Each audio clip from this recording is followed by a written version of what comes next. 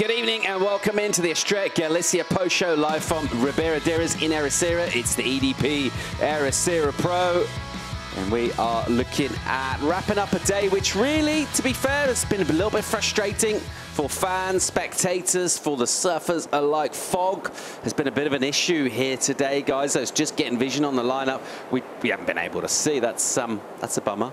Yeah, it's pretty crucial, that whole vision thing, in terms of the surfers being able to see the waves, the judges being able to score the waves, and it just never cleared. We thought it might. We hung on, and we've had to sort of put our day out of its misery. So yeah, frustrating. Little bits of highlights in there, which we'll go through in the post show, but it hasn't been a glamour day down here in Portugal, unfortunately, Pally. Well, our first storyline for the day is a bit of an upset, really, in terms of our defending champion. She had so much rhythm and mojo going with this wave. Did Alyssa Spencer, of course, it was part of her qualification. A key part of it was getting the win here last year. And anytime a surfer wins an event, you're thinking they have a good connection to bring it back for next year. But Binzi, she really struggled and was out of rhythm today. Yeah, it just wasn't Alyssa Spencer's day. Laura Raupp was looking pretty punchy on her forehand. Maybe the forehand working a little bit in her favour, just allowing her, with the poor visibility to potentially spy oncoming sections a little better. And she didn't hold back. She knows to be the champion, you've really got to beat them. And unfortunately for Alyssa, that was how things went. Just couldn't quite connect the dots on any high-scoring waves. And she'll be bitterly disappointed. Yeah, she was 9th on the rankings on the Challenger Series, so needed a result. She only showed just the smallest of glimpses of her potential. And then this young Brazilian, just from that first moment, from that first closeout wrencher we just saw before, which was like a 7.5, never looked back. Really impressive performance from Laura, and I think that could be potentially for her career huge in terms of confidence and belief in her ability. Yeah, so the Brazilians will be delighted with what Laura was able to do here today. Also good news for the strong Brazilian contingent came in the men's round of 32. And we're at a situation where we talk about clinching, and we had the numbers, we'd done the math, and we knew that basically Samuel Pupo, if he got through that heat, he would be on the CT next year. Guess what? That happened. Let's remind ourselves exactly what went down. He didn't win the heat, Samuel. He got through in second place. Rafael Teixeira ripped it, but Sammy Pupo back on the CT for 2025. Yeah, exactly. And we're going to see this in not every heat, but most heats. There's going to be a lot on the line. Potential CT qualification. Samuel Pupo, the second surfer after Ngave, now into the CT. And I tell you what, from the get-go, his brother was nervous watching, but Pupo showed no signs of nerves. He was calm, he was composed, and he still pushed it when it mattered. Got a really good 7.5 off the start, and pretty much from this wave on, he just never felt like he was going to let it go. And he's been so impressive all year. This guy was incredible. This backhand, I think, came in around an 8.17. So really big numbers from the other Brazilian. But in terms of the big story, the big narrative arc of today, I think that man, Samuel Pupo, getting back on 2025 on the CT, it was today's story. Binzi, what's Samuel going to do next year on the CT? Is he going to be crying at Margaret's, or is he going to be happy? No, I don't think so. He's coming to play. He turned up today with one job in mind, and he well and truly took care of it. Rafael Teixeira, for a big dude, he was flying down the line. Really surfed a supercharged heat, but the big story there, Sammy Pupo, just a short 6 months after he was bounced out at Margaret River, all smiles today, and we'll be seeing him when the championship tour kicks off in Hawaii to start the 2025 season.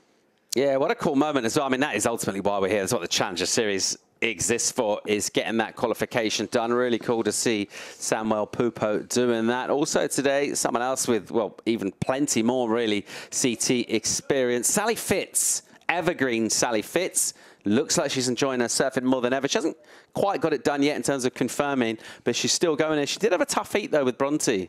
Yeah, the two Australian veterans, they've been surfed against each other for probably 5 to 10 years. There she is, getting psyched up, getting ready, and she had a bit of a slow start to this heat. She was under the pump, Sally, for a little while, and then just showed this type of surfing. As you said, evergreen's probably the word. She hasn't slowed down. She keeps improving. She keeps working on her surfing, and she said in an interview that she just wants to improve her surfing. That's one of her main sort of goals, main focus. And here she was under the pump, and when it mattered, she just came out swinging. Yeah, she's one, perhaps 2 heats away from being back on that tour. And I think in some regards, you know, a little reset, a little Challenger Series injection has, in some ways, given her more motivation. Not that she needed a whole lot anyway. Yeah, absolutely. The one thing that's working against Sally is her consistency this year. She's made the quarterfinals in every event, so I think she needs a semi-final just to slightly increase her total. That's how she's going with keeping 4 out of the 6 contests. Yeah, so that was cool to see Sally keep alive here and keep surfing. But the biggest moment of the day, we touched on it already, Samuel Pupo. I mean, essentially that's what we came for.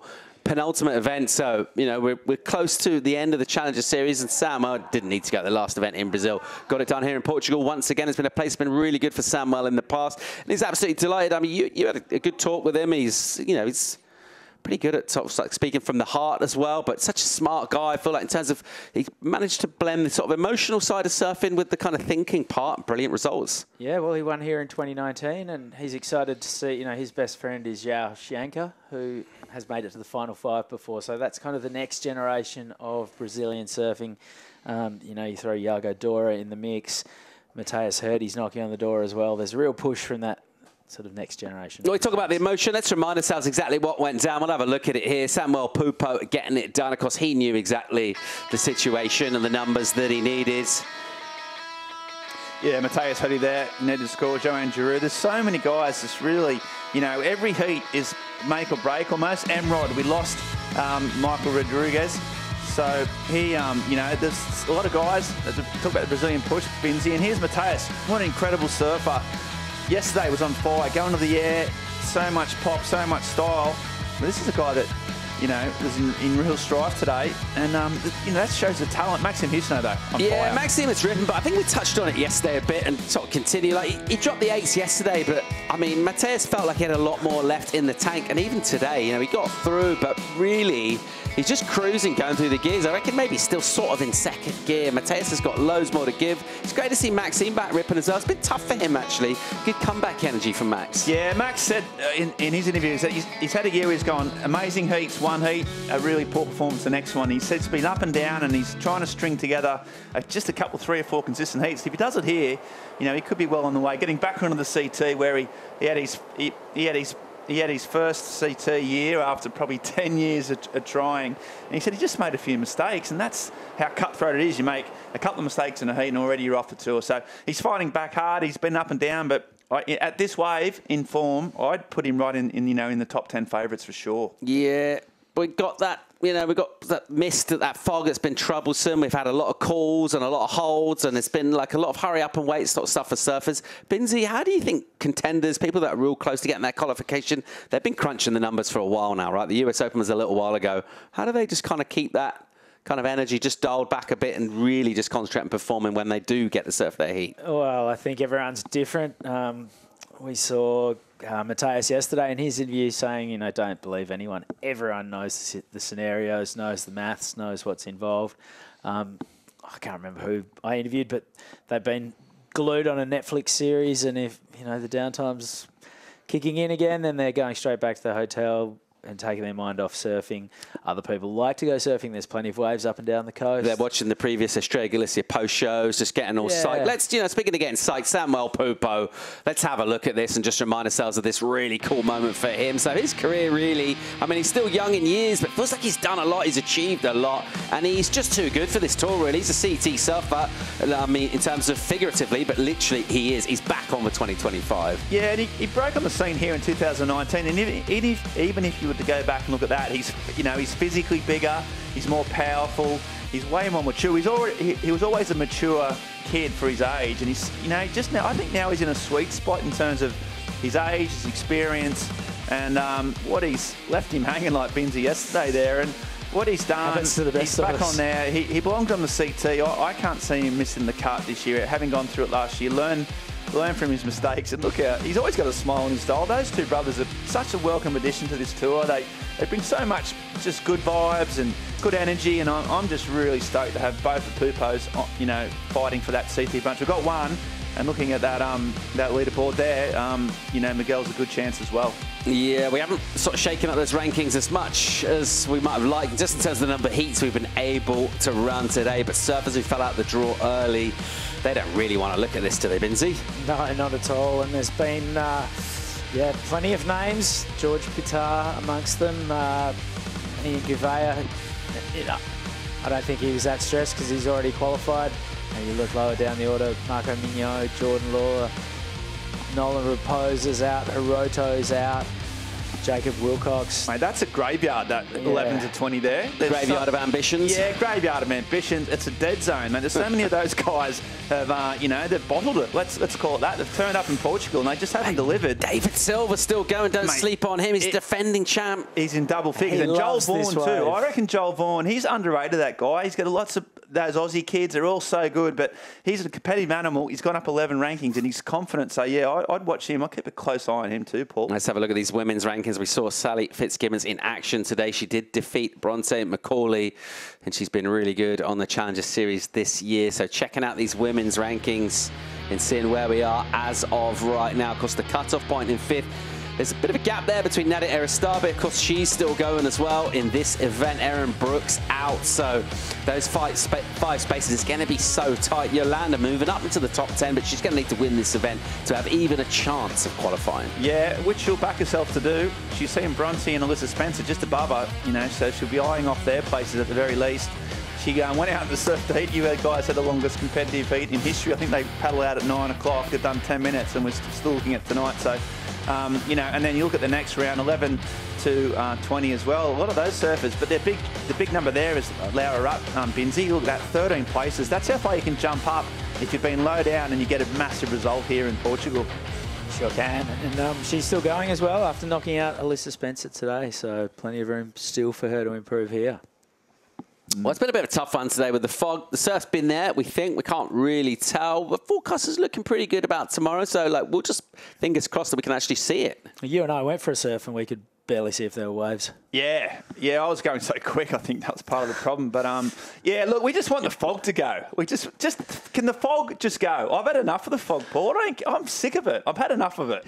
There's great waves, there's great crowds, there's great people, there's great surfers, and there's this mist just stopping us from enjoying ourselves. So tomorrow, the sun's coming, the fog's going, and we are on. I'm telling you now, I'm really confident. I think you need an outlet for some of those emotions, Matt. Maybe have you tried journaling? Yeah, I have journaled, and you know what I write? I don't like fog. I don't like fog. I've had it with the fog, but yeah, I can regrip. I'm all right now, Paul.